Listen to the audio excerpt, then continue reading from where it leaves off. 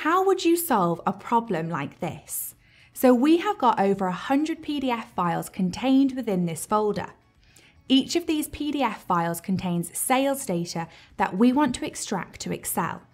We hope to get a final output that looks something like this, so we get insights into the sales information. The solution to all of this is a lot easier than you might think. And if you want to follow along, I've included the sample files in the description. So let's get started.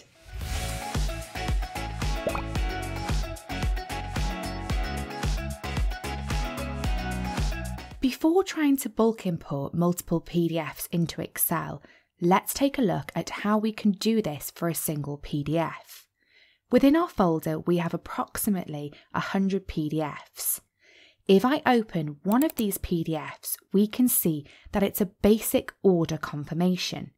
It's got the name of the company, a nice photo of a cupcake, the order information, and a small thank you note. The information that I'm interested in importing to Excel is this table, which contains the order details. We've got the customer name, the item that the customer has ordered, along with the quantity. We also have some other details like, is this customer order for pickup or delivery, and the due date of the order. If we can get this information into Excel for all 100 PDFs, then we're going to be able to perform some analytics on the data. To get data from a PDF into Excel, we're going to be using what's known as Power Query.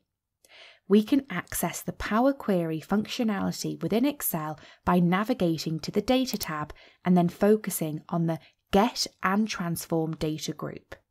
You will notice here on the left-hand side that there's a drop-down called Get Data. When we expand this drop-down, we see there are various options available to us, or sources, where Power Query allows us to import data. We can get data from sources like files, databases, or other places like the web. We want to extract data from a PDF today. We can go ahead and select from PDF. This will launch a File Explorer window, so let's choose any one of these PDFs and then we can go ahead and click Import. The Navigator panel now asks us what portion of our PDF would we like to import to Excel. We see it recognises the table within our PDF, which contains all of the order details. We could also import the entire context of the document. However, we're not really interested in any of the additional information. So to get this into Excel, let's go ahead and just click on the Load button. So great, Power Query has extracted the information we needed from the PDF and placed it in Excel in the form of an Excel table. The format of the data that we have in Excel is exactly the same as how the PDF displays the information. A little later, we're going to be importing approximately 100 files, and the target format that we hope to achieve would display our headers in the top row with all of the order data beneath. So can we change our query around a little bit here? You will notice on the right there is a navigation panel called Queries and Connections, which contains a list of all the Power Queries in this Excel workbook. If you right-click on this query, you have the option to edit. This will launch the Power Query editor, which currently shows us the output of the query, which is imported into Excel. At the top of the Power Query editor, we have a tab called Transform, and in the Table group, we have the option to transpose this data. Now, this is starting to look a little bit better. Currently, the column headers of this query are columns 1, 2, 3, 4, 5, and 6, but we have the option to make our first row the header.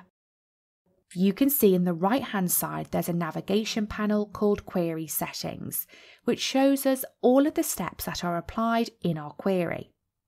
If you've made a mistake or need to remove any of the steps in the query, you can simply just go ahead and cancel them from this window.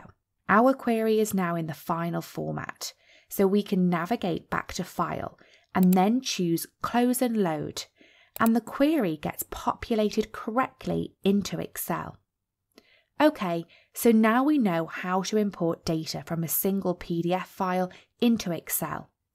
But what about bulk importing all 100 PDFs contained within our folder in one shot?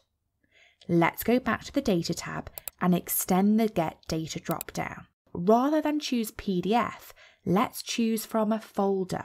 This option allows us to select a folder anywhere on our computer and import the data contained in every single file within that folder, all within one query. My PDFs are located in a file called Invoices, so I'm just going to choose the Invoice folder and then click Open. We get a preview window here which shows us all of the files Power Query will attempt to import into Excel.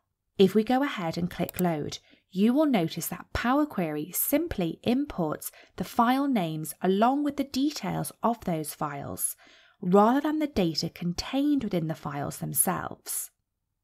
If we go back, you will now notice that we also have some additional options here at the bottom. These additional options will allow us to extract the data from within the file and combine it before finally loading it into Excel. So let's go ahead and click on the Transform Data option. All of the file records are now displayed within this familiar Power Query editor. You will notice that we have the option to combine all of the content data. When we choose this option, Power Query then asks us what data within each file would we like to combine. For us, again, this is going to be the table containing the sales information within each PDF. So we can choose the table from the left-hand side option and then go ahead and click OK. So we're now starting to make some progress. We've combined all of the data into one single table, but it's not really in the desired format. On the left-hand side, we can see where Power Query extracted the data from the sample file. It's at this point in our query where we want our data to be transposed and given the appropriate column headers. On the Transform tab, we can execute the transpose command, and we can also use the first row as headers. If we now go back to our final output step, we can actually see that there is an error. Because we removed the default column names like column 1 and column 2, the final query cannot find these anymore and throws an error. You will remember on the right-hand side we have access to all the applied steps in our query. If we go back one step, we can actually see that this would be the final output we need. So we can go ahead and remove the change type step, which is causing an error to the output. We also don't need this column called source name, so we can go ahead and remove this also. So that's it. Now we've combined and transformed our data into the desired output. Let's navigate to File and then choose the Close and Load To option. Excel now presents us with a number of different ways that we can load this data into Excel. I want to see all of the data, so I'm going to ensure Table is selected and then click OK. So great, the order information from all 100 PDFs is now available in Excel.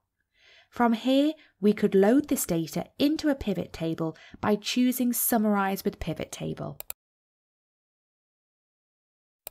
Let's add quantity and order date to the pivot table so that we get an idea of how many cupcakes this business will need to have ready on each of those dates. We could also add the order item to the pivot table so we know how many chocolate cupcakes and how many red velvet cupcakes needs to be baked. So that's how you can import data from a single and multiple PDF into Excel. Do you have to complete tasks like this frequently? And what are your major pain points? I'd love to hear your thoughts below. And if you've enjoyed the video, please hit the like button and make sure you're subscribed to the channel. And as always, have a wonderful rest of your day, and I'll see you next time.